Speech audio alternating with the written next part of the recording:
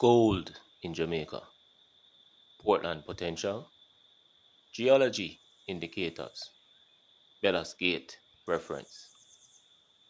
Now, Jamaica's most trusted media outlets, the Jamaica Gleaner and Jamaica Observer, have reported that C3 metals and geophysics are in the process of conducting mining operations towards unearthing copper and gold chiefly. Now, according to the said media reports, the area of focus is Main Ridge in Clarendon, and this area will also encompass the Penance community within Clarendon.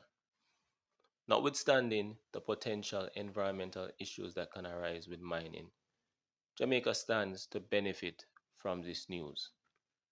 And in that same breath, a significant big up should be extended to geophysics and C3 metals.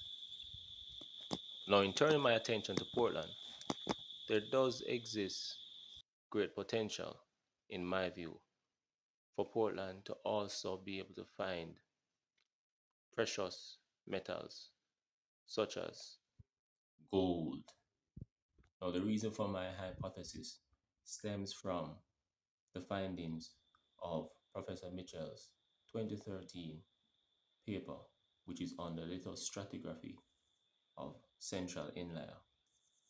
Now, the long story short is that Main Ridge, Penance, Bellas Gate, these areas exist within the central inlier. And as per the paper, gold and copper mineralization is found in basalt, andesite, rhyolite, volcanic rocks. These said rocks I would have found in my Portland area of study, areas which include Swift River.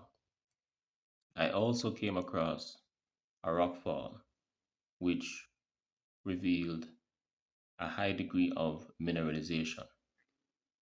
Potentially, this mineralization, it would showcase signs of copper, gold, sulfide, iron. Of course, that's a limitation on my end in terms of my research, for I would not have done any form of geochemical analysis. So therefore is where more work is needed to further justify whether or not my hypothesis is true. But as it stands, the potential is there. In that respect, there obviously is where the interest lies for further work to be done in determining whether or not there is that commercial realization or potential, if you will,